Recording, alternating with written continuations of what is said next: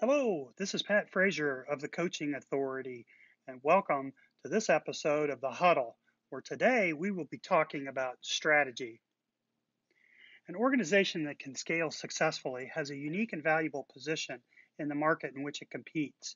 It understands how customers buy, when they buy, and how they can differentiate themselves to attract their core customer at optimum purchase price. A couple of the attributes involved in strategy are really understanding the organization's key differentiators, then understanding a map of the key activities that show the alignment of operational systems, processes, and sub-activities. The organization's core economic engine is clearly defined, and the organization's 10-year and 3-year qualitative and quantitative targets have been identified. The organization also maintains its current strengths, weaknesses, opportunities, and threats, or SWOT matrix, with input from top talent at all levels of the organization. Michael Porter taught us that strategy is the creation of a unique and valuable position, often involving different activities from our competitors.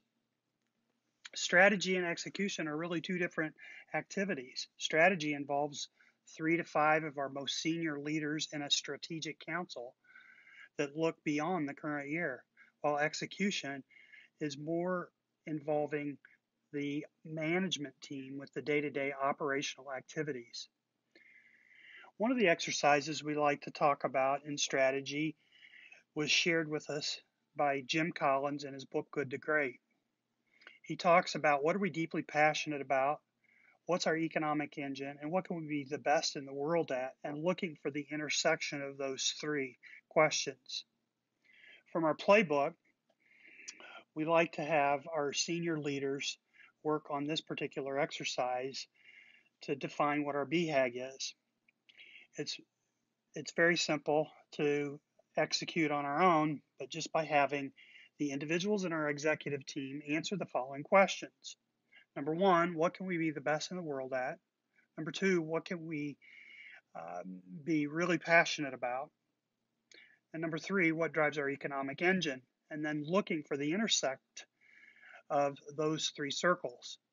Really what we're looking for is the intersection of our brand promise, our core purpose, and our profit per X. It's really in the discussion of this exercise where we really begin to define and clarify what our hedgehog is or what our BHAG is. If you'd like to schedule your very own 30-minute huddle with Coach Frazier, you can do that with one of 3 ways.